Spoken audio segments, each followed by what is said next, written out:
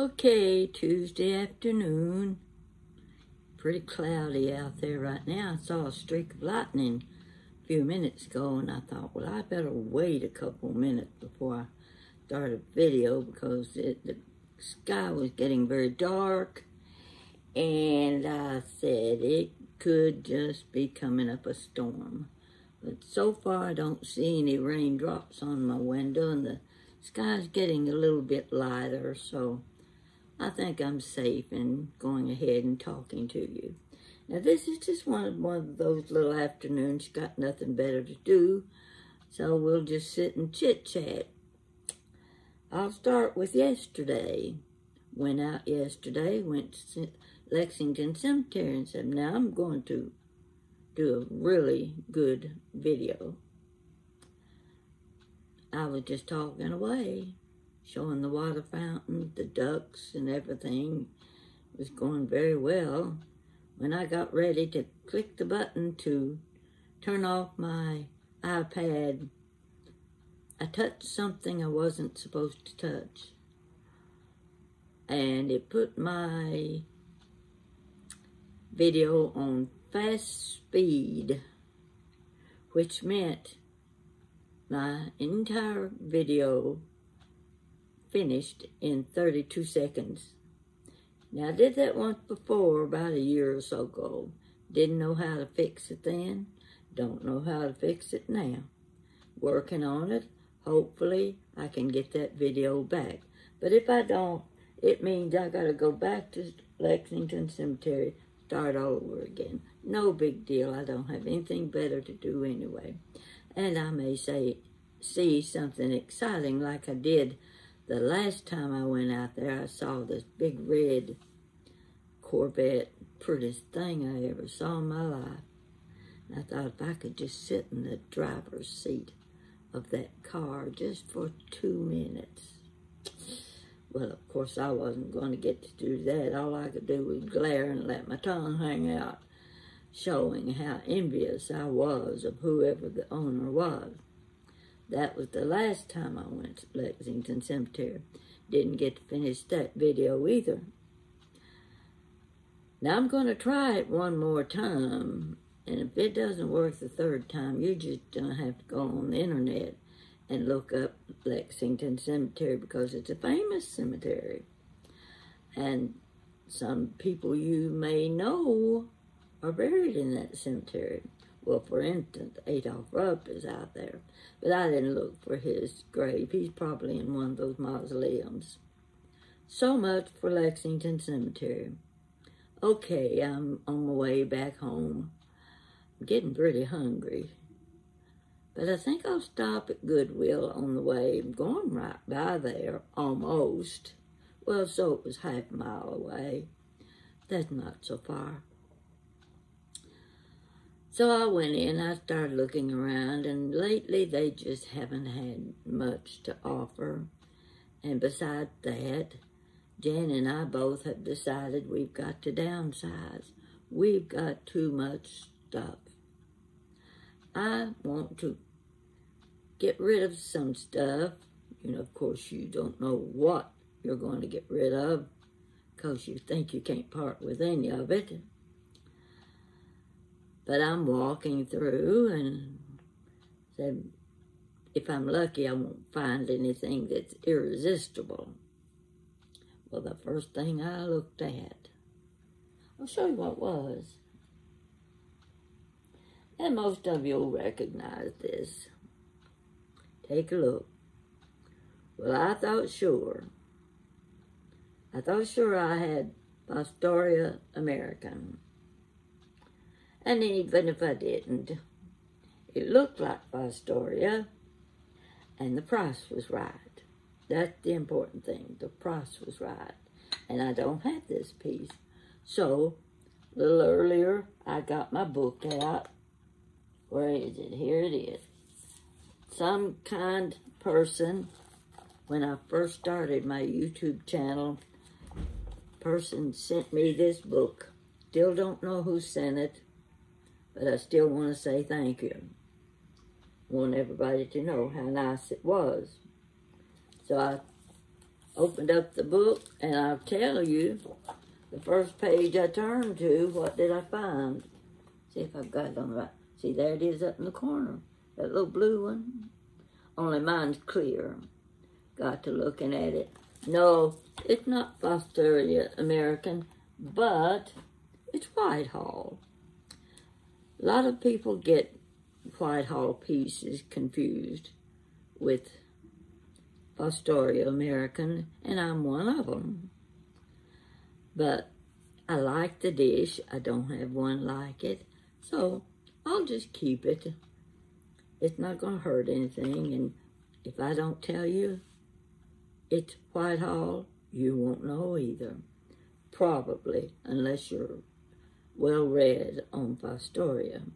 So I've got quite a haul of Fostoria, and I've got to get rid of some of it eventually.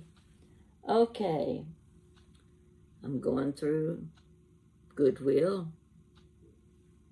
I find one or two little items, one of them 99 cents, the other was $2.99, and I always go by the shelves where the books are.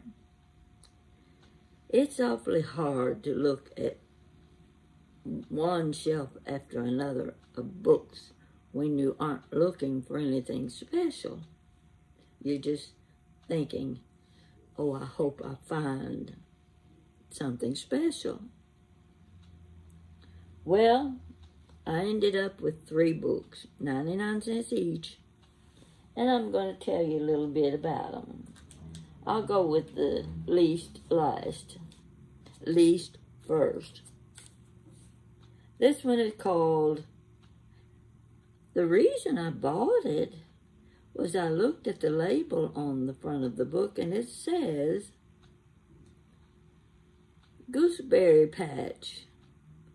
Well, not too many people are familiar with gooseberries, but I am. And I always mention them when I talk about the things that grew around the house where I grew up. And one of those things was gooseberries, and my mother used to make gooseberry jelly. Well, wouldn't you be attracted to a book that said The Gooseberry Patch? This is it. Family Favorite Recipes. Well, that looks good so far. So, I opened up the book, and there's lots of pretty pictures. Well, of course, it's got fried chicken. What would a cookbook be without fried chicken? Well, let's see if I can find a page or two that might get your attention. Oh, everybody loves berry pies. See that? Actually, as I leafed through the book,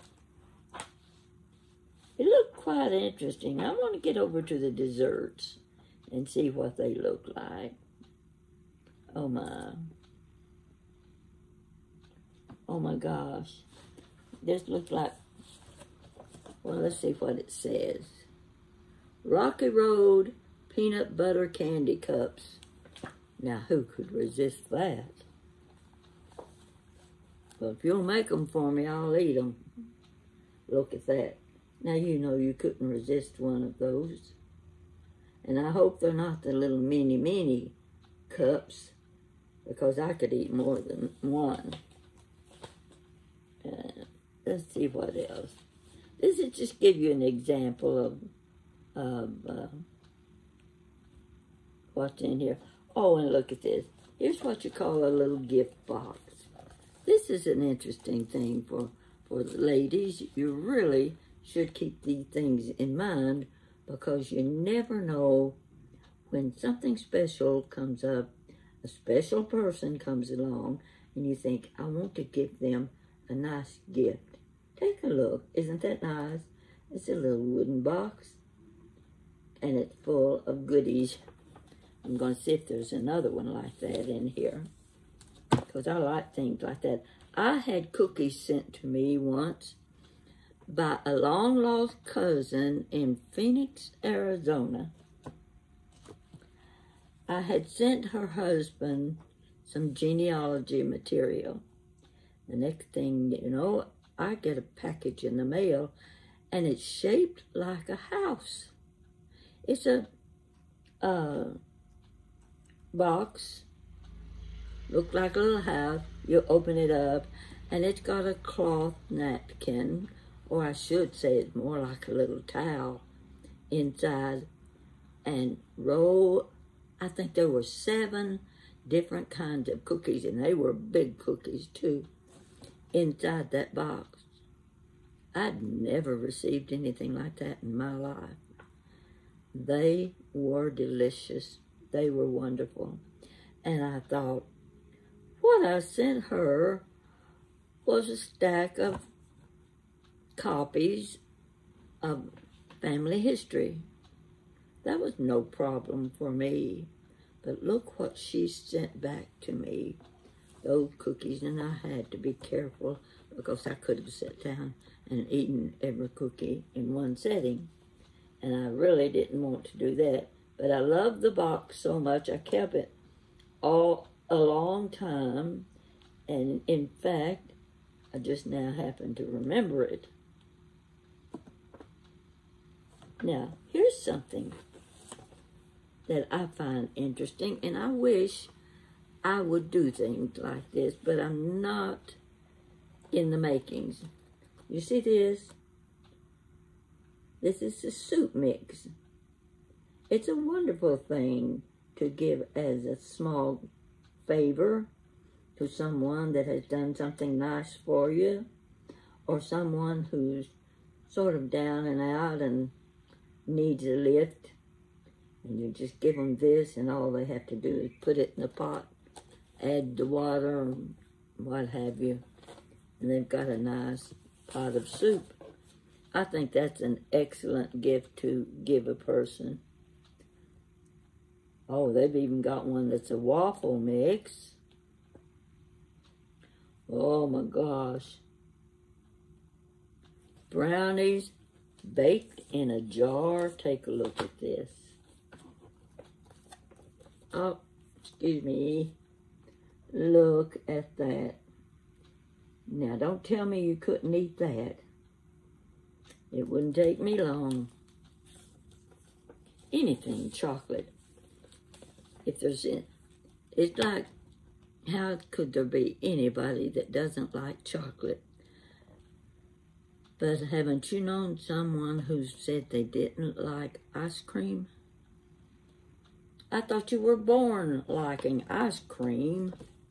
Every kid had to like ice cream, but I can't remember who it was. They said they didn't like ice cream. I thought, something's wrong with him. So that's as far as I'm going to go in that cookbook. 99 cents. You'll have to admit I got my money's worth. Let me tell you how much this book cost originally. $29.95. Yeah, that was a bargain today. The next book is, and I know you're loving this, but I'm loving it because I've got all kinds of cookbooks, and they've been sitting in there for the last 2 or 3 years. I haven't even looked at them until yesterday. But if you don't like to read, now this is for the women, mainly. If you don't like to read novels, you'll definitely like reading a cookbook. Take a look at this one. Appetizers, dinner, and dessert. That's what this is. And it's got the spiral. It's got these sectioned off. And I started through here. And I'm telling you, cooking with 3 ingredients. That's my kind of cooking. Poultry plus, yes, eat a lot of chicken. Grilled and baked from the sea. No, I'm not much for that kind of fish. I'm more of a catfish type person. I grew up, you know, where we had ponds around in the neighborhood, and the men would go and they'd fish for a few hours and come home with 3 or 4 catfish. Mama would fry that catfish. Oh gosh, it was so good. Now I was just a kid. But Mama was always afraid of the bones, getting bones stuck in your throat. Now, people don't worry about that anymore, and the methods of preparing fish is different now. But my mother would fry that fish. She used meal for the coating, and she would pinch it off with her fingers and squeeze it a little bit to see if there were any little bones in it, and then she'd put it in my mouth like I was a baby. That's the worst thing in the world you can do to a good piece of catfish. And I felt like somebody had already chewed it before I got it. But that was the protection your mother gave you when you were a kid, when it came to eating river fish. She wanted to make sure there were no bones in it. That's just a little something I threw in just for your benefit. And the first recipe I looked at was chicken with herbs stuffing. I'm going to show the picture because they've beaten the chicken breast out flat, and then they put the stuffing in it and rolled it up, and they baked it and then sliced it. Now, you have to admit, that looked like something to be really nice to serve for a luncheon. And I don't remember what the ingredients are, but it doesn't really matter right now. Naturally, there's garlic and herbs. Goat cheese. They use goat cheese. I don't know if I would use goat cheese or not, but I probably use another kind. Anyway, I wanted you to see this book. It's about as close to Better Homes and Garden, the red checkered book. It's about as close as you can get. And leafing through, I thought, you know, I think I really would use this cookbook. I think I would pick several things here that I would be willing to fix. And if I do, I'll be making them for you as well as me. We'll be experimenting together. My third book, you probably wouldn't pay any attention to this book, but it caught my eye immediately. Here's what it is. How to Say It.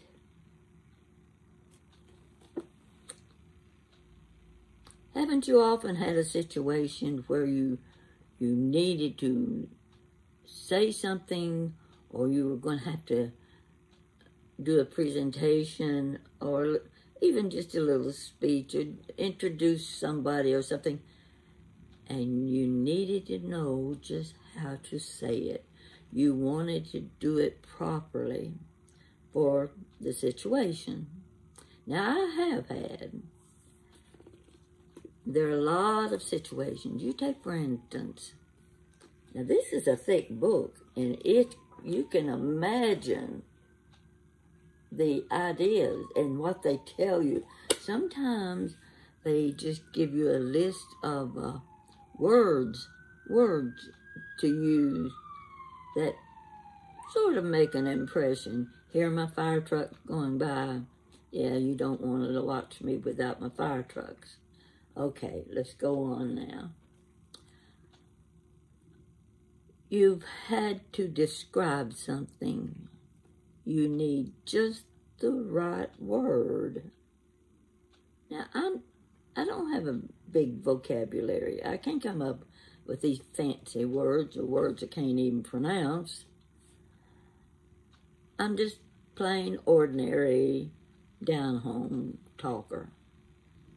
But once in a while, a situation arises, and I've got to write a note, or I've got to make a phone call, and I need to know exactly what to say because it's a special situation.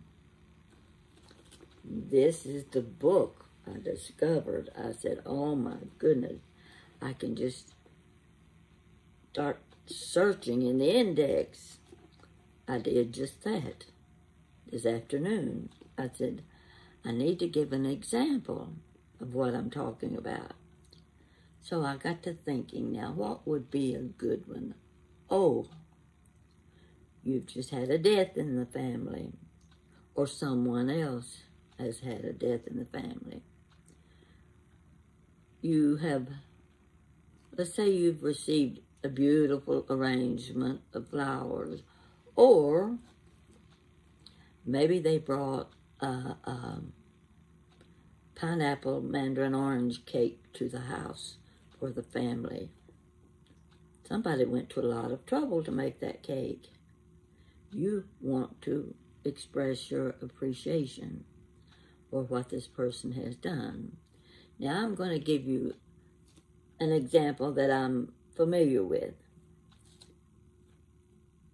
When you want to send a thank you note to people or a person who has sent a donation, a special gift, or something to the family of the deceased, how do you thank this person or these people for being so kind? What exactly do you say? Well, something like that happened when my dad died. Everybody in the office learned that my father had died of cancer, and I was going to be going home. And they got together. They took up a donation. They gave it to me in an envelope. And they knew that, it's hard to tell, they knew my dad had built the church where he taught Sunday school lessons. He hadn't missed a Sunday in 15 years. They wanted to contribute money to the church he built. They gave it to me in an envelope, and I took it and gave it to whoever was responsible for that sort of thing at the little church.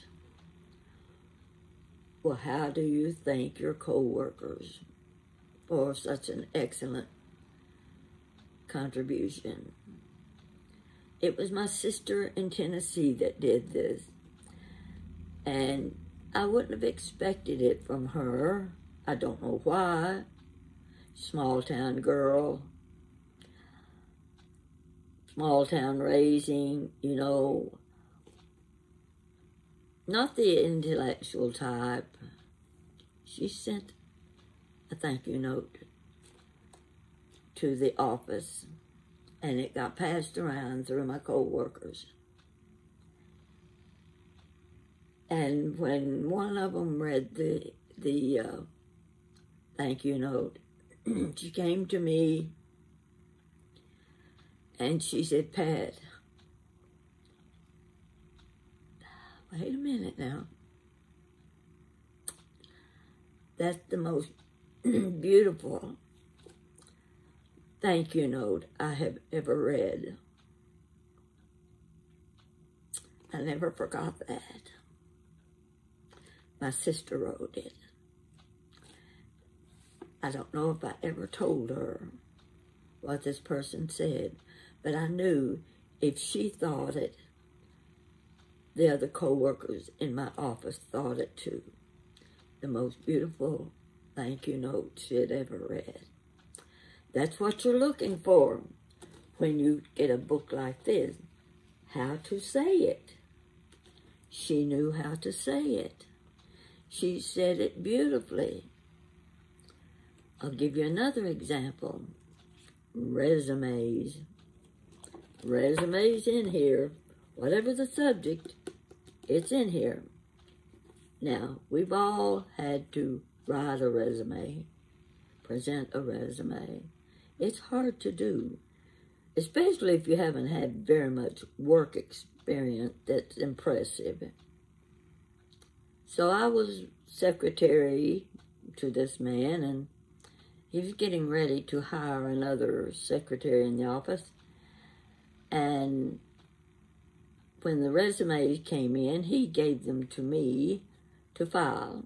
He would go through them and decide which person he was going to hire. I read those resumes, and I read the description of their work experience. And when I got through, I knew exactly which girl he was going to hire because of what she said on her resume, how she described her skills and her work experience. Now that tells you how important it is to say the right thing, give the right description on a resume. That's how important it is if you want to get the job. Now those are just two little examples I'm giving you because I bought this book for 99 cents. Now, when I'm trying to tell a story and I need a phrase or a catchy comment to really hit the spot, this is the book I'm going to go to. I'm going to go to the index and I'm going down until I find something that says the right thing. That's what I'm looking for. And in this case, when I was told about my dad, I was looking for thank you notes for the deceased. And it had a whole list of things that you could say. And you could not fail to pick one out. You could find the word you wanted. If the word was impressive, you would find it once you described what you wanted. So I thought this was interesting, and I'm going to be making use of this book. I don't know what it cost. I'm going to see if it's got a price in it. No, don't. Maybe it's on the back. Oh, let me put my glasses on. I got my blue glasses. Something to wear with my blue glasses. This book listed for $16. I'm surprised. I would have thought it would have been more than that. Choice words, phrases, sentences, and paragraphs for every situation. You'll have to admit. That's a good book, and I hope whoever wrote it got a lot of money out of it, because I'm thinking it'll be worth it. Now, I forgot to tell you that when I stopped at Goodwill, if there's one thing I don't need, it's pullover tops. Well, you haven't seen this one before. It's a sort of a dull blue. And I don't have anything in blue. And I saw it, checked the tags. It was obvious to me nobody had ever worn this shirt, brand new. So, I don't know if you can see.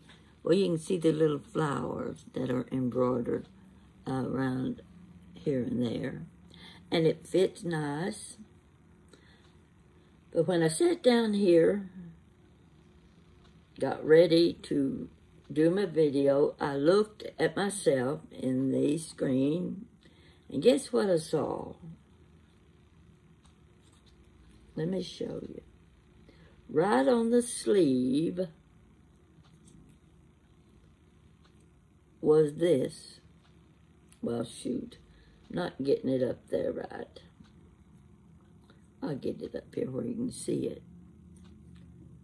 Hanging on my blouse was this, with this little color blue. I don't know if blue was the half-price day or not. But I thought, oh my goodness, I could see me walking out the front door with this hanging on my blouse, and someone would surely say, ma'am, you forgot to take the tag off the blouse. You've had that happen, especially if it's on the back of your sleeve where you can't see it. So, that's what was on my blouse when I sat down here to do my video. Now, I'm trying to think if there's anything real important you need to know. I've been reading a few others' comments, and pretty interesting people. Yes, and some of them have been calling my name, and I have to say it. I don't want to be talking like this all the time, but I am so pleased with the response my viewers have given to Billy Jean's YouTube channel. He is a good cook. I know that. He's had training as a chef. He is an intelligent person, and there are so many things he can talk about. I'm hoping you can prompt him to tell you a few stories. But I've been watching him perform in the kitchen. He's very neat, very precise about everything he does. And there's no doubt that if he prepares a meal for you, you're going to like it. So on behalf of Billy Jean, I'm going to say thank you, because he needs subscribers. He needs to build up his list. And I've been on here 2.5 years now, and I just went over the 36,000 mark. You know how that feels. I didn't know that many people could possibly be interested in my chit-chat. What can I say to that? Maybe I need to get my book out that says how to say it. I'm going to look it up so I can tell you. Thank you. I'll be with you later, and I'm hoping that the sky clears up. I have a feeling that Jan over in Sadieville on Sadieville Ridge, or whatever it's called, she's way up on a high ridge, so they get the bad weather first. So I'm going to call her and see if the storm maybe bypassed her. She's been awfully busy with Charlie, working on their wildflower garden, and they're planting vegetables. She's going to be a farmer's wife. My Jan is going to be the Lady Deer. D-E-E-R, Lady Deer. Charlie Deer and Lady Deer. Isn't that cute? Oh, she's going to love me for saying that. Take care, everybody, and do good things for others. And I ate the second meal of my French toast. I used sourdough bread this time. Sourdough bread, Texas toast, and Italian bread. They're thick breads, and they work better than the thin bread. The thin bread, let's see, if I can say my words right, the thin bread falls apart easier. So I used the sourdough bread today. I think it tasted better this time than it did yesterday. So anyway, I'm going to get off, give you a rest, and you let me know what you think. Oh, and I was going to say, I put on my blue earrings. Never had anything to wear them with. And these are beautiful earrings. Let me take one off and show you real close how pretty it is. Isn't that beautiful? So I finally got something I can wear my blue earrings with. Now, this, I made this. I'm not showing it to you because I think it's pretty. I'm showing it to you because it's blue. And I can wear it with, and you know what this is? This is a prism. I said, oh, why not? Let's try a necklace using a prism. So here's what you got. Well, I could stand up, maybe that would show it better. But I just want this to lay against my blouse so that you can see the prism and see it. Anyway, I don't usually wear this because I don't really like it. But it's blue. So that's all, folks. I wish I could do the rest the way Daffy Duck, no. Bugs Bunny. You know who he was. See you later.